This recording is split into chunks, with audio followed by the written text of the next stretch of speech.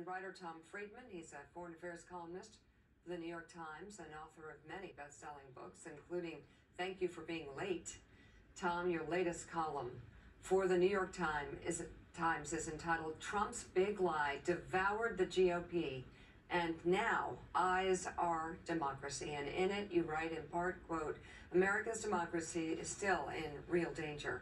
In fact, we are closer to a political civil war more than at any other time in our modern history.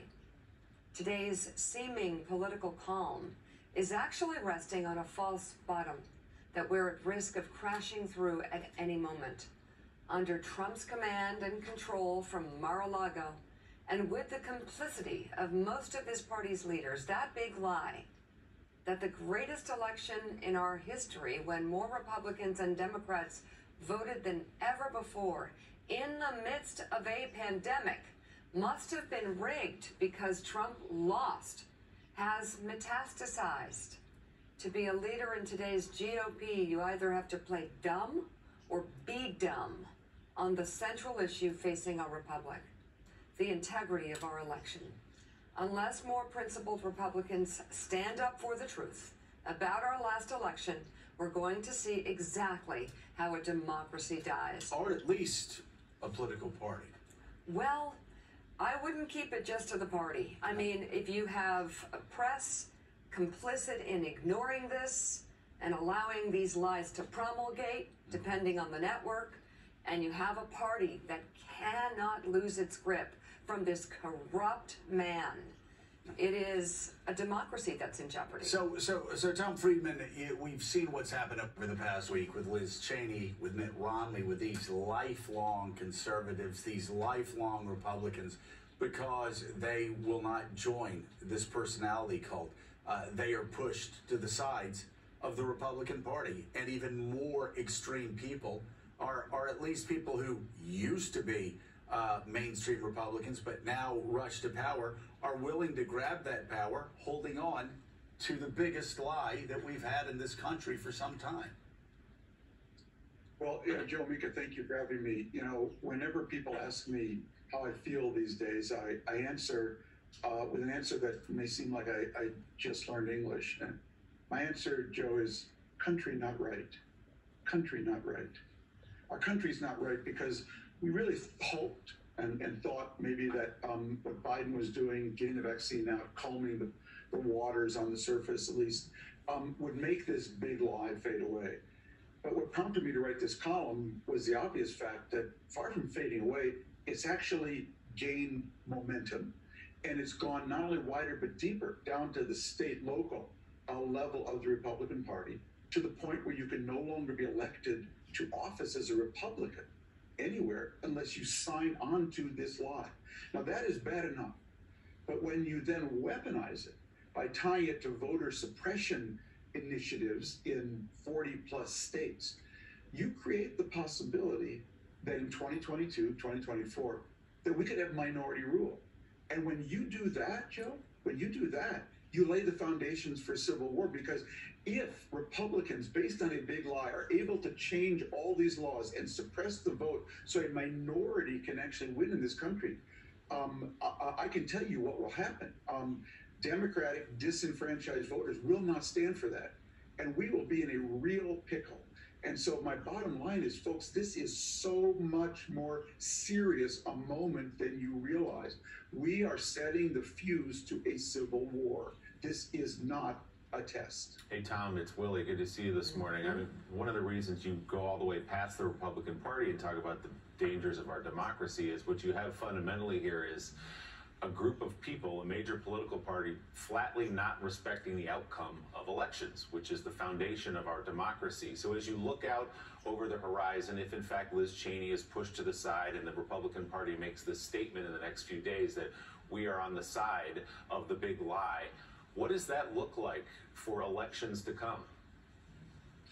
Well, Willie, it's just so troubling that to advance in the party, you basically have to now stand up and say 2 + 2 = 5. Yeah. You have to say that Newtonian physics, the apple didn't fall from the tree. It jumped from the ground into the tree. And when you start telling lies that big that at the core of your party, when you give someone like Elise Stefanik, when she is ready to take out a ladder and climb over a ladder of lies and climb over Liz Cheney with that ladder of lies, what, to get a job that pays $175,000 a year and free parking at National Airport. Not only shame on her, God save me from ever wanting something so badly that I would so politically prostitute myself and give up sheer truth to climb over someone who has enormous courage here telling the truth. We all need to stand with Liz Cheney, with Mitt Romney, with Adam Kinzinger, because they're not just defending the Republican Party. They are the bulwark against what could really become serious political strife if they are meant to leverage this lie into voter suppression, into stealing an election. Then you really will have lit the fuse, I think, to this country. And Claire, it's a measure of how serious the problem is when Tom and we and others can only list really a small handful of Republicans speaking out. Liz Cheney, chief among them, Mitt Romney, Adam Kinzinger, a small handful of others. But as Tom writes in his piece, the truth has to come from within. The truth has to come from within the party, and those telling the truth are being pushed to the side. Yeah, and Tom, I am struck by the change in the Republican Party. If you look at the way Kevin McCarthy is treating Liz Cheney versus Matt Gaetz. I mean, here you have a man where there's a written confession that he's paying underage women for sex. This was the party that used to lecture us about moral majority and, you know, the moral thing to do and, you know, family values. And yet they're protecting Matt Gaetz and going after Liz Cheney. Is this lack of morality in the Republican Party something that you think has now become permanent, or is it fixable? You know, I don't think it's fixable, Claire, as long as Donald Trump is in charge of this party. That, to me, what this party has to go through, and Democrats have gone off the jag in their history too and had to go through, this party has to be in the wilderness for a while. It's got to lose 1, 2, 3 elections in order to break this fever. That is necessary. It's not sufficient. The sufficient thing is to address the things that are so agitating its white working class base that they're ready to follow this grifter and sit silent while they build a farrago of lies to really propel the party forward. So it's got to be a twofer. But one thing I know for sure, Claire, this party, this Trump Republican Party, cannot be entrusted with power, not in the White House, because people who will lie this broadly and deeply, last time they barely gave up power, next time they will not. Tom, Michael Steele here. I want to do the what I think is the hard thing, but it's the important thing. Let's set the party aside for a moment, and because it is a cluster, you know what.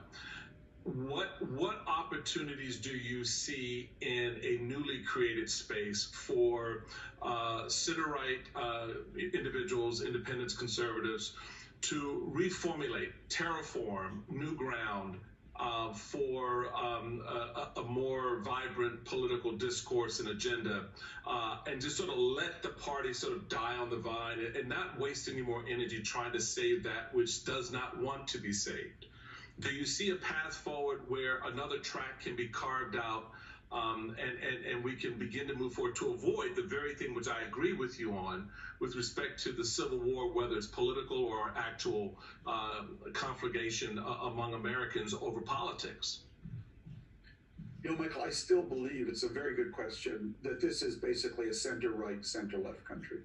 If you look at the last election, Democrats had a clear choice. You know, farther left, Bernie Sanders, center left, Joe Biden. They overwhelmingly opted for the center left option. Until Republicans do the same, it's really hard to see how we make any sustainable progress. So this version of the Republican Party has got to fracture. It's got to fracture so it will lose power. It's got to lose power so it will finally sit down and reconstitute itself on the basis of center-right principles. I don't know how long that's going to take, but I don't see any sustainable progress for the country. Great democracies are always ruled from the center. of the center left and the center right working together. And that's been true of our history. It's true of other countries. But it's not gonna happen overnight. And both parties are gonna have to deal with the fact that the center right, the basis of the center right, the white working class voters have been deeply agitated and disturbed and made vulnerable to this kind of message. And we have to attack that. We have to attack the basis of that as well as the political manifestation. Tom Friedman, thank you so much for joining us this morning. We appreciate it.